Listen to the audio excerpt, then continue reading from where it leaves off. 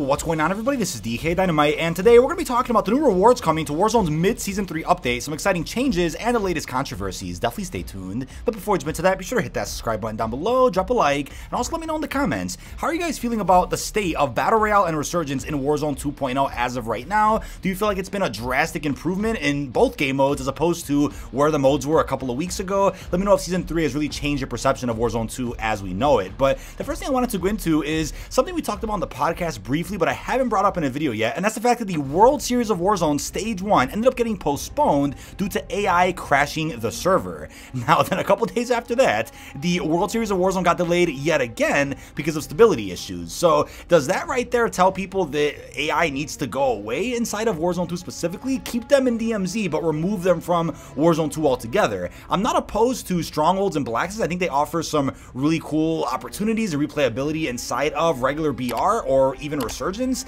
but if it's getting to the point where it's affecting stability to where the World Series of Warzone has to be postponed, that to me is a bit of an issue. So hopefully they figure that out, but leave all your best thoughts down below in the comments. Should AI remain in Warzone 2 whatsoever, or should they just keep all that technology inside of DMZ exclusively? Now, speaking of the World Series of Warzone, they also removed that from private match options, and the reason why is because people out there were getting a glimpse of a feature that isn't ready to release just yet, and that is a Reconnect feature. So this is honestly massive, and I want to guess that it's going to affect all of Warzone 2, not just Battle Royale or Resurgence, to where eventually, even in DMZ, you'll get an option to reconnect to a match you might have disconnected from. Maybe your power went out, or your internet reset, or something strange happened with the crash, and you'll be able to reconnect within like a span of 5 to 10 minutes max. That would be awesome. Obviously, they have to find a way to balance that to where exploits aren't created, to where people out there are cheating their way to a free victory or doing something shady. They'll probably figure out a way to balance that, but that is massive. If anything, I know it's important for Warzone 2 BR and Resurgence to have that kind of feature, but if anything, I think DMZ is the mode that desperately needs a feature like that because of the high stakes, because of the fact that you can loot and extract with certain items.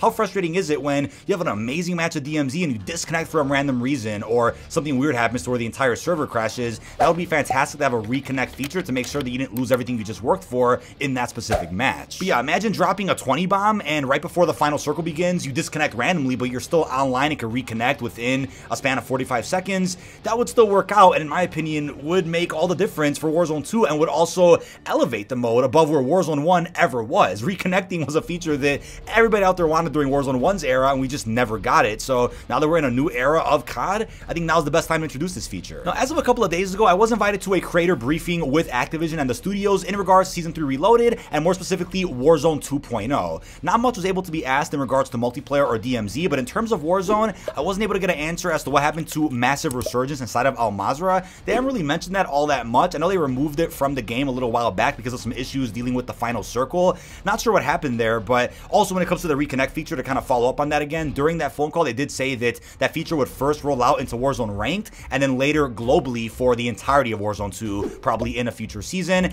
I'm gonna guess that feature is gonna end up launching with Season 4, and then, you know, with updates after that, they'll eventually add it to every version of Warzone, not just Ranked. They'll also add it to regular BR, Resurgence, DMZ, but I'll keep you guys posted on that one. Now, in terms of what's left for Warzone 2 in Season 3 Reloaded, it's just essentially what is left on the original roadmap, and Season 4 isn't that far away, right? It's gonna be the second week of June, which again is not far away from right now. So before we know it, we're gonna see marketing for our 4th season, and we're gonna be seeing some other massive surprises for Warzone over there. But in terms of our mid-Season 3 update, we have perk packages, deployable buy stations, and our Gulag entry kit. Essentially getting things out the way that need to be added back from Warzone 1, things that we thought were gonna be a staple in Warzone moving forward and would have been available at launch in Warzone 2 back in November. These things are finally rolling out as of right now. So better late than never, I suppose. I'm hoping that it does spice up the gameplay in ways that you guys are probably hoping for, so that the mode does feel a lot more replayable across Mazrah and even Ashika Island. Now, there's a list of improvement highlights for Warzone Season 3 gameplay that was not posted in the recent blog post, but it was mentioned during our creator briefing. So as they went ahead and said, while queuing for a match, players will not be interrupted while in most menus. Equipped perk packs will now show on the HUD in the lower right.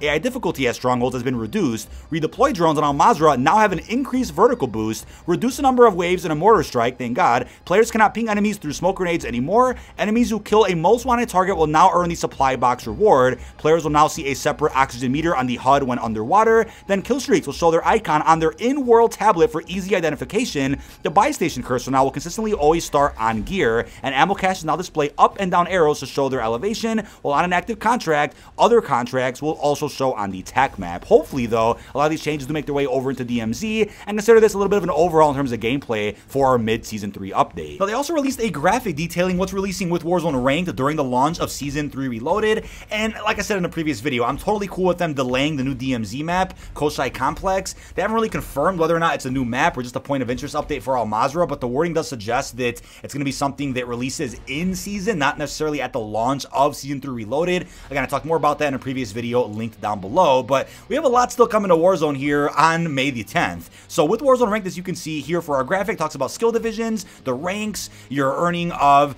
skill ratings, and even the rewards you can also earn by playing the experience. As a reminder too, this is completely separate from the rank play that Treyarch also did for Modern Warfare 2 multiplayer, a completely separate system with a separate set of rewards. As they also confirmed in the phone call that we were in a couple days ago, there will be many competitive integrity features. You must be level 45 minimum to unlock access to the mode. There will be balancing on squad backouts, match canceling. There will obviously be suspensions and penalties.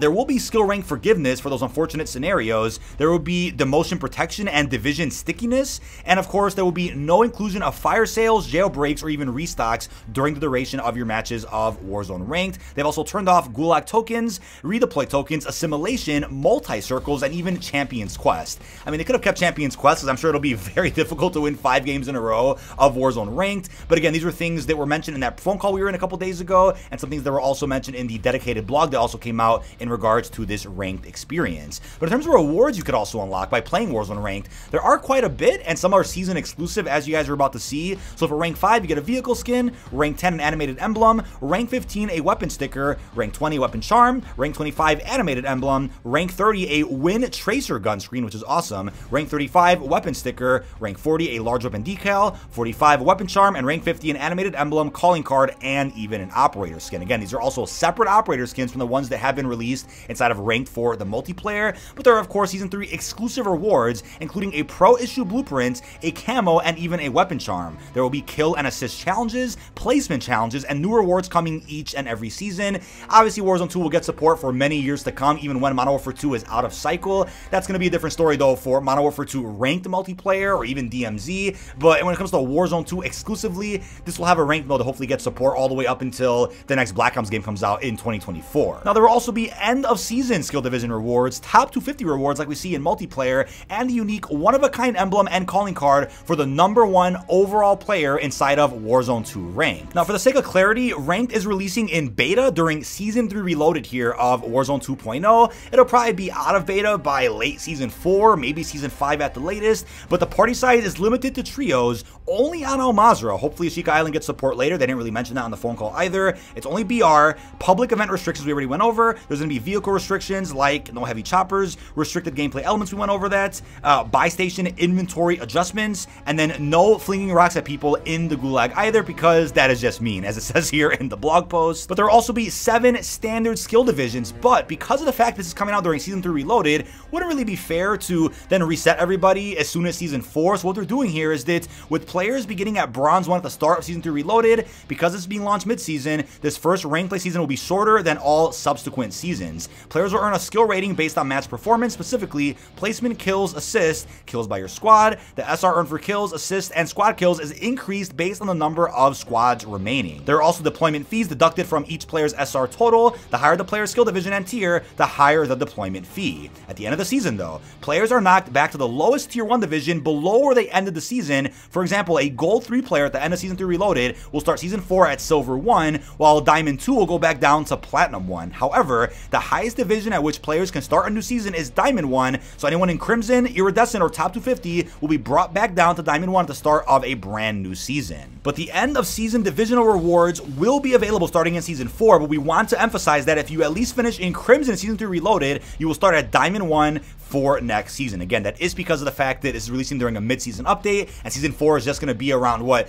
2-3-ish weeks tops after this launch of this Reloaded update. But as they clarify, the end of season divisional rewards here for Season 3 will be available starting in Season 4, but they want to emphasize that if you finish in Crimson in Season 3 Reloaded, you will start at Diamond 1 for the next season. But they said they cannot wait to have our incredibly dedicated, skilled, motivated, ambitious, passionate, and determined competitive community dive into ranked play and begin the journey with all us developers on shaping Warzone 2 competitive play. So for those that loved the Iron Trials LTM from Warzone 1, consider that a bit of a beta for what is now about to be Warzone 2 ranked. If you guys are worried about TTK and movement, things like that, that has not been addressed whatsoever and likely won't be tweaked. But I'd be surprised if Sledgehammer's new COD that comes out this fall has the health and the movement that you guys are looking for, and whether or not that'll then transfer over into Warzone 2 later. Maybe it's just right now while Warzone 2 is synced with Modern Warfare 2 and while that game's in its prime, that's why we have the restriction with TTK and movement. Maybe it's going to stay the same while Infinity Ward is still in charge of Modern Warfare 2, but once Sledgehammer or Treyarch become in charge of their CODs and then they're running the Warzone 2 integration, maybe then we'll end up seeing some of the tweaks you guys are looking for. But as of right now, we just might not get that with the launch of Warzone 2 ranked. But that is about it.